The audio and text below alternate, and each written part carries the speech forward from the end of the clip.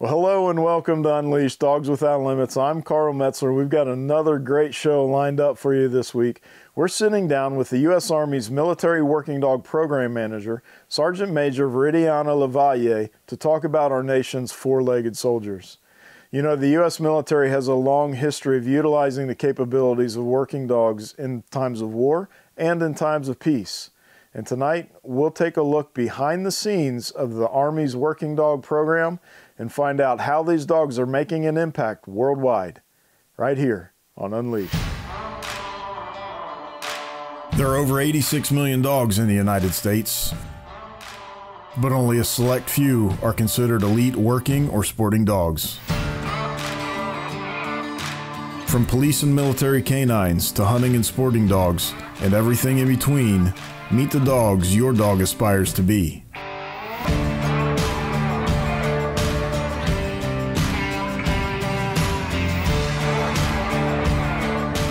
Get ready to see man's best friend in a whole new light.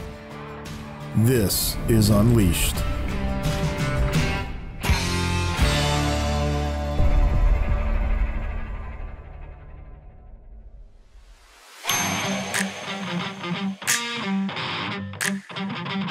I'm Sergeant Major Veridiana Lavalle. I'm the Army Military Working Dog Program Manager. So I joined the Army in August of 2001, so I've been in the Army for a total of 21 years.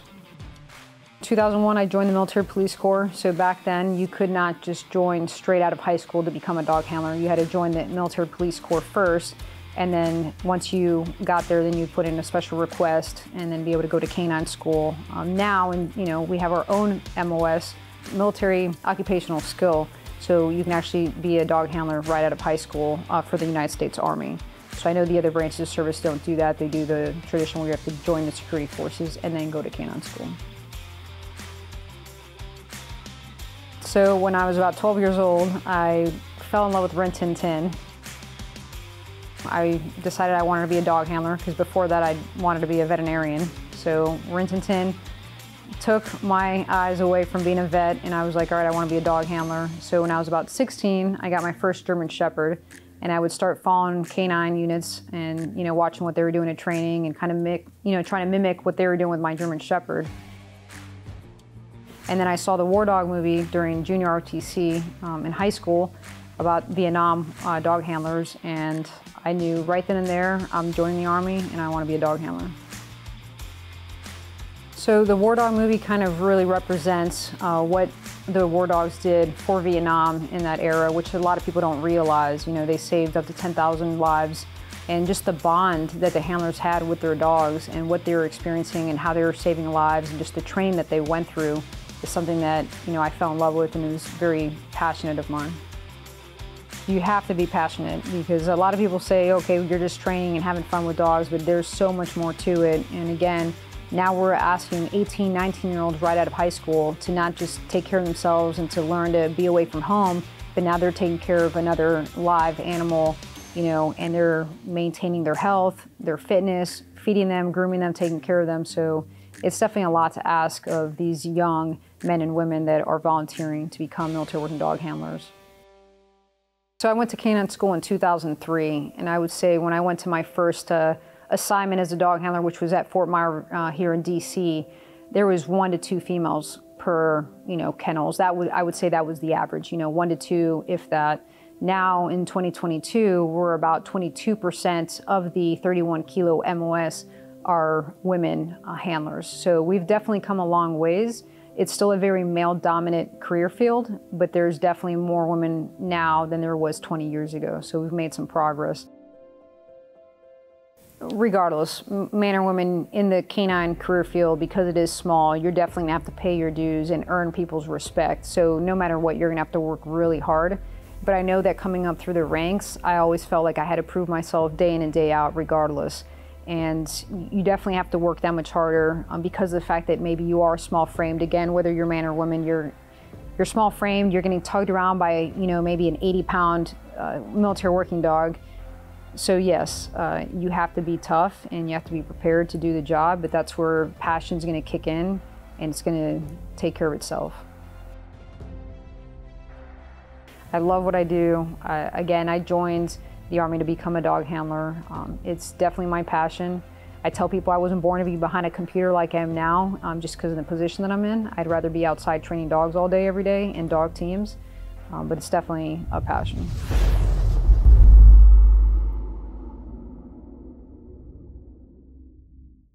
For your active dog, not just any dog food will do. It takes special care and nutrition to support their energy to work and play. That's why we made Kinetic Performance Dog Food. Each Kinetic formula is made with 3 animal proteins and no fillers like corn, wheat, or soy. This lets you feed less and still get more energy, faster recovery, and better weight maintenance. If health and performance matter to you, give Kinetic a try. We build it for our dogs, but you'll love it for yours. When it comes to elite canine and handler training, the best of the best turn to one place, Von Lick Kennels. Von Lick is the premier full-service canine training center and detection service provider in the world. Their world-renowned training methods and experienced training staff produce the best canine and handler training available anywhere. When only the best will do, join over 5,000 law enforcement, government, and civilian agencies who count on Von Lick Kennels. Feel like the season just got started? Well, there's no reason to stop hunting now. At Highland Hunting, you can enjoy a great upland experience through the end of March. Located in southeast Iowa, we have over 1,200 acres of diverse upland habitat with the best flying and wildest birds you'll find at any upland outfitter. Our incredible staff and great accommodations let us show you a true Iowa upland experience at Highland Hunting. Give us a call and schedule your next adventure today.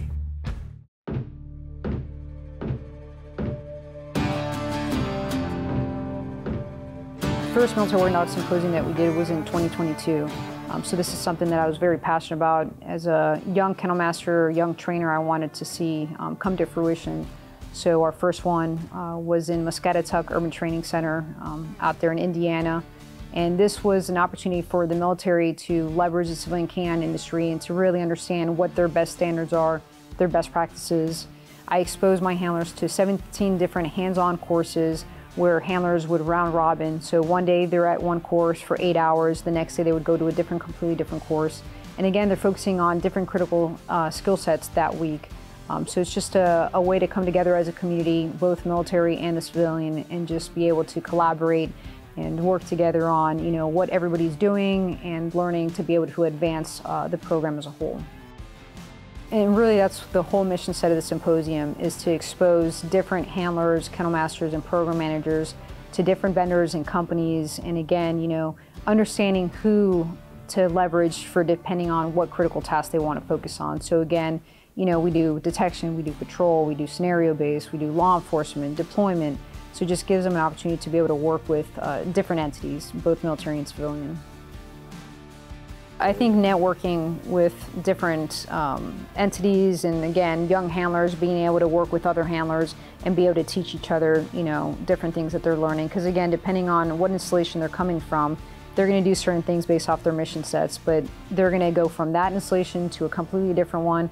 So just being able to work and network, I think, is critical for those young handlers. My first last name, Brandon Spears, Staff Sergeant United States Army, from Savannah, Georgia. So there's a lot of complexities with the Military Police Military Working Dog program. We are in the Military Police Regiment for the United States Army. When it comes down to breaking everything down, we have to support law enforcement missions locally, which is vital to not only base security, but also the community. Moving on from a more United States spectrum, that the United States Secret Service missions, supporting FBI missions, supporting DHS, Department of Homeland Security, the Border Patrol missions. We support a lot of, a multitude of different missions within the United States. And then looking at it from around the world, we have individual augmentee deployments to Africa, right now Germany. So a lot of these different missions that we have to support all over the world, you have to have that good training to be ready for that. So the Army Military Working Dog Program is authorized 500 military working dogs. All of our military working dogs are dual purpose, so they're either patrol drug or patrol explosive. We're a force multiplier, and for the installations, which is military bases all over the United States and overseas, we do law enforcement capabilities. So during deployments, again, worldwide contingency operations, we'll support forward operating bases, Again, same thing, what you would do on a military installation, you would do on a forward operating base. So random anti-terrorism measures, they'll be at security checkpoints, searching different areas in the FOB, just depends what the mission set is. And they will also do route clearance patrols. Military working dogs are used to, look for different, whether it's caches, vehicle-borne IEDs, personal-borne IEDs. Again, any type of explosive devices, military working dogs are trained to find that. We're trained to find military and civilian grade explosives. So our military working dogs are certified in 9 explosive odors, and that's not counting homemade explosives. So I think canines are so unique in themselves because of the fact of their high sense of smell, basically their senses. No machine can replicate what a military working dog can provide on a battlefield. So bottom line, that makes them the most viable and important asset to soldiers and to, well, service members across the board that they're out there deployed. All these different type of dog breeds, they're bred for a certain component, and the reason, dating back all the way to when they were wolves, we developed them as humans to be so special and bred them to fit into exactly what we want them to do. Overall, the swiftness and what they learn, applying those principles of conditioning into the dogs, it's great, and they can do so much. They are a true force multiplier. Canines work extremely hard just to please their handler, and at the end of the day, if the handler is making it fun for that dog, there's no limit to what that dog can do because their capabilities are endless. It's just about, can you take a step back and how creative can you be when you are training that dog? So it's very impressive because, again, it's that relationship, you can't compare that to anything.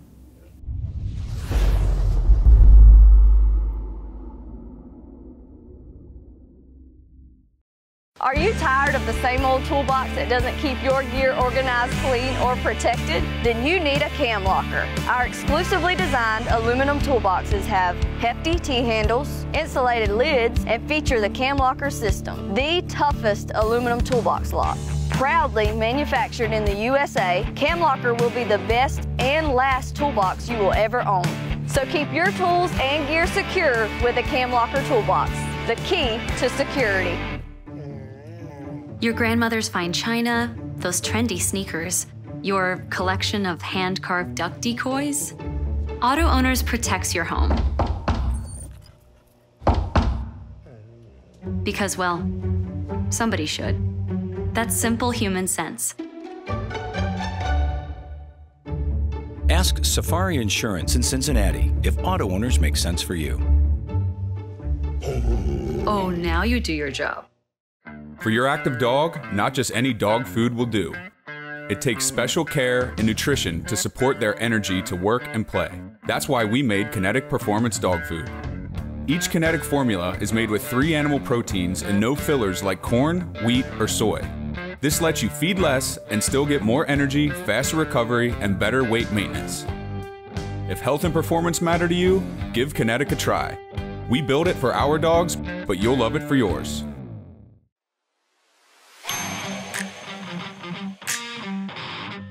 So our military working dogs are military athletes, and a lot of individuals don't really think about that, but what we're asking them to do day in and day out physically, even mentally and emotionally for a dog is a lot. It's a lot of strain on their body, it's a lot of strain on, their stress levels. I mean, during detection alone, we're asking dogs to independently figure out where that substance odor is, so they're working in different environments, different temperatures, indoor, outdoor, and then again, just having them hop up on certain pieces of equipment or furniture, over and over and over. It's very taxing on a military working dog. Hi, I'm John Howard. I'm a co-owner of Kinetic Performance Dog Food, and we're out here this week at the Muscatatuck Urban Warfare Training Center. We're here for the Military Working Dog Symposium. This has been an incredible week. We're out here with the Army and their 31 kilo program. So this is all the working dogs in the Army. It's just really an honor to be here with all these patriots and folks from the Army and leadership from the Army. Everybody knows dog food. You talk about the meats and the proteins and the fats and things that are in there, but one of the most important components of nutrition are really the microingredients, the vitamins, the minerals, the In the case of Alltech, who's one of our big partners, they do a lot of work with yeast and various things that help with digestion. So this week we have Cami Grandine and Dr. Rebecca Dulles out here from Alltech. They've been tremendously supportive of our efforts to, just help spread the word on the importance of the micronutrients in these canine diets to, again, get back and make these working canines that much more fit and that much more capable to get done what they need to get done. So my name is Cami Grandine, and I'm the sales manager for Alltech's companion animal business in the U.S. As a company, Alltech is really pretty diverse. We are a global company. We have products and ingredients for all species of animals, whether that's dairy, poultry, swine, aquaculture, also a crop science division, life science division. My name is Rebecca Dulles. I'm a research scientist for Alltech, which is an animal feed ingredient company. For me, the hardest part of being in science is trying to come up with new ideas. So sometimes you need to step outside of the lab to generate that new idea. It's how do you identify what the pain point is? And sometimes talking to other people outside of what you typically do on a day-to-day basis can actually generate that idea and help move, where science needs to go in the right direction.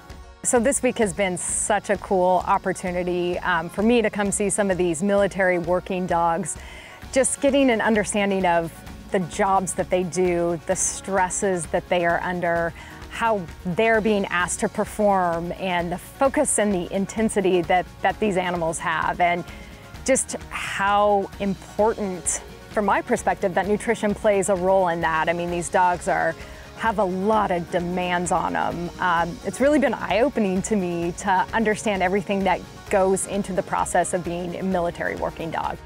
I've noticed that these dogs are essentially elite athletes, and you need to have the best bang for your buck when we're talking about nutrition. You don't want these dogs eating an excessive amount of kibble and then trying to have them perform their best. Nutrition to these dogs is incredibly important. One, you're putting these animals under a tremendous amount of stress. So when you think about the dogs that are here on the grounds, some of them have traveled from across the globe. We got teams here from Germany, we got teams from Europe, teams from Australia.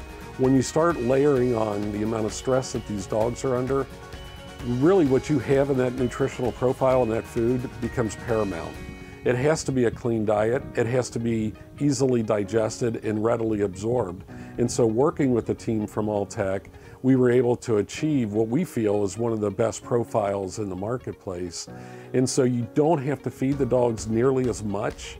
But the other thing you don't want to have to do is pile a bunch of food into these dogs and then have them go out and spend, like you're seeing some of these dogs, spending several hours running different lanes. So that stress of getting in and out of the car, they're hearing gunfire, they might hear an explosion, there might be smoke that's being integrated into a building to simulate maybe a fire. So you see these dogs dealing with a number of different stress factors. And so nutrition really becomes paramount. These working dogs, they give so much to keep our country safe, our soldiers safe, and at the end of the day, each individual in this country safe. So I feel like it's our job to ensure that these dogs are fed appropriately, and if there's something that's missing in their diet that needs to be fulfilled, I'm hoping we can step in there and help them out.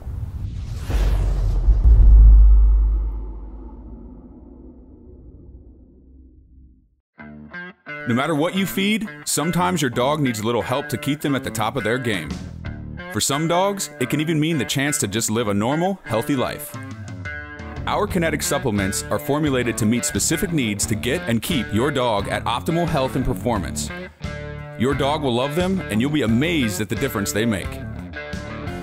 If your dog needs an extra boost, give Kinetic a try. We build it for our dogs, and you'll love it for yours. This winter, enjoy more of Ocean City for a little less. Enjoy seaside escapes and coastal cuisine. Enjoy small crowds. and big fun. Enjoy rising with the tide and leave all worries behind. Find your reason to smile all winter long in Ocean City, Maryland. I need you to get me out of the country, out of here, away. All in exchange for a sip of coffee? Yeah, it's Black Rifle Coffee. Let's try some.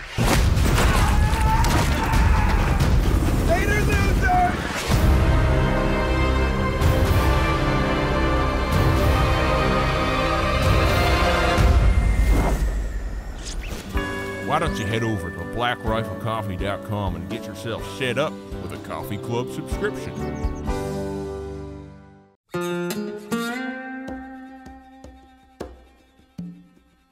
So I think dog teams is unique because of the fact that the soldier not only has to take care of making sure that they're physically, mentally, emotionally ready for deployment, but they also have to make sure that their military working dog is ready for deployment. So it's you can't be selfish in that sense. You're making sure that you're squared away and your dog is ready to go as well.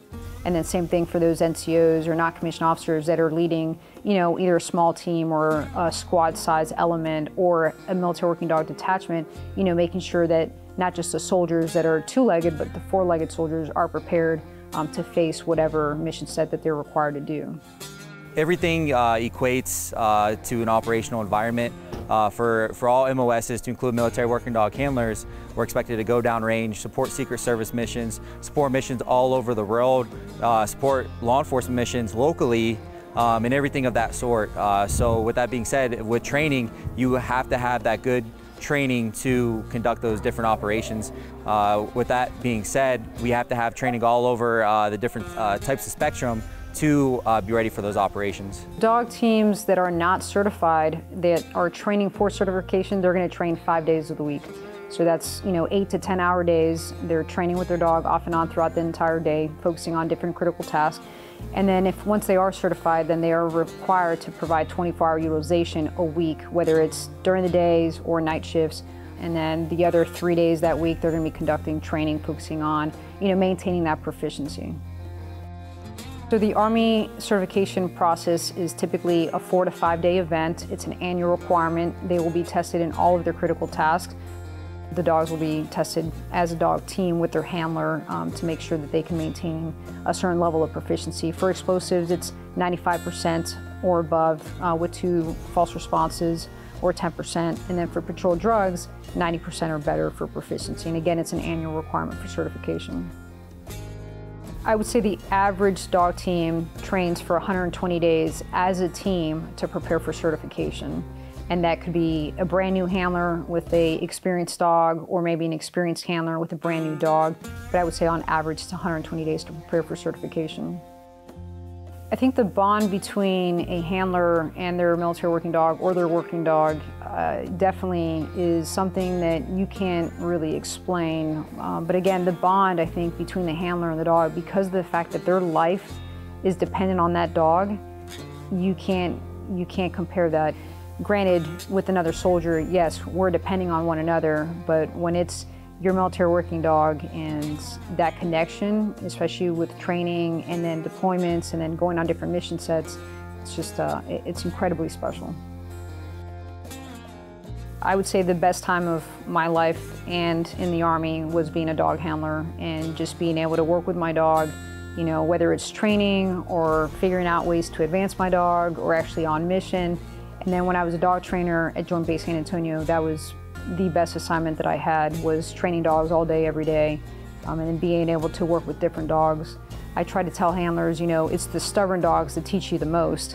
It's the easy push button dogs that we call, you're not gonna learn as much. But when you get a stubborn or a very energetic dog, now you're having to learn different styles to get the dog to work. And it's the same thing, it makes you a better leader, because then you have to learn to have different leadership styles to match to different soldiers' personalities. So it's definitely a unique experience, and it makes you a better person and a better soldier and a better leader.